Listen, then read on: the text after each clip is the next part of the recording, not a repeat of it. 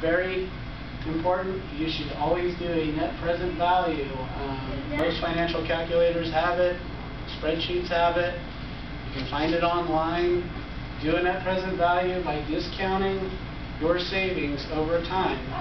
I have done this for a 4 kilowatt system, which is a big array on a house. I think their annual savings, or their current savings monthly, were about $150, $125 a month is what they were able to really demonstrate. Same house before and after solar on it.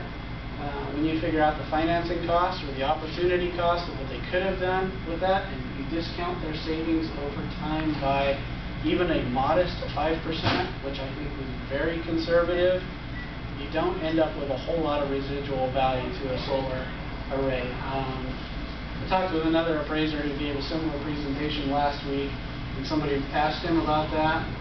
He used paired sales analysis and went all over town for it, but we both came up with the same answer. Somewhere between 5 and 10.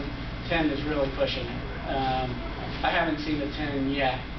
He felt like he had a $10,000 solar array that was huge and was huge savings on the house, but even he admitted, yeah, it's probably a bit much.